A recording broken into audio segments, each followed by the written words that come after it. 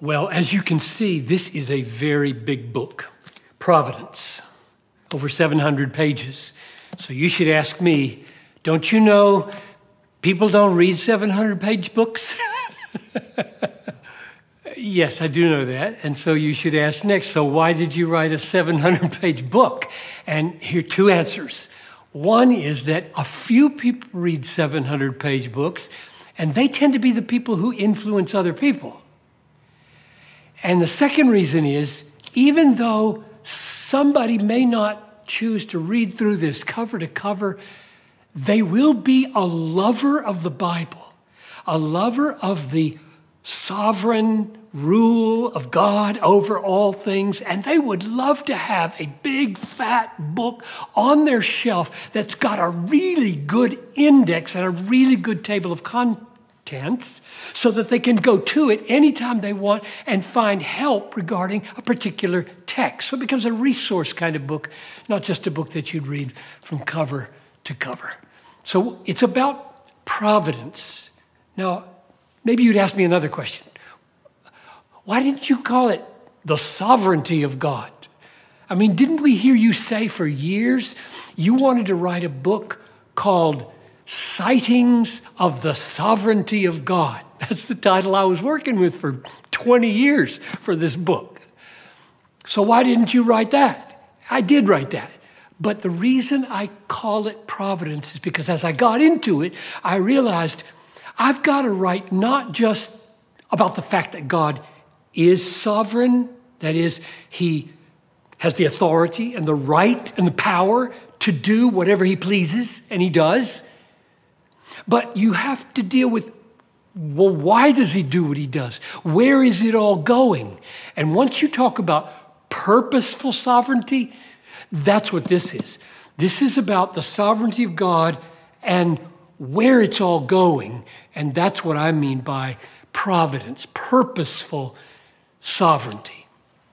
So here's why I wrote the book. Here's what difference I think it will make in your life if you were to get into this. I'll just mention several reasons out of 10 that I closed the book with.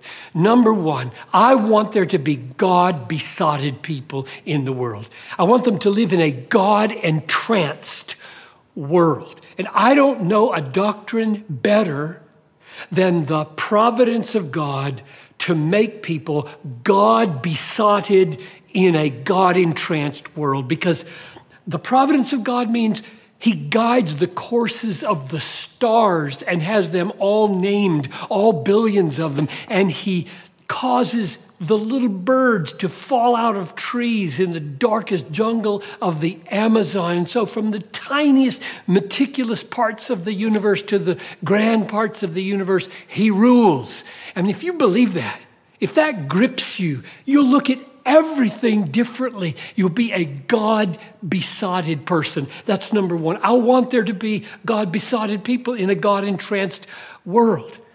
Number two, I want you to have assurance of your salvation.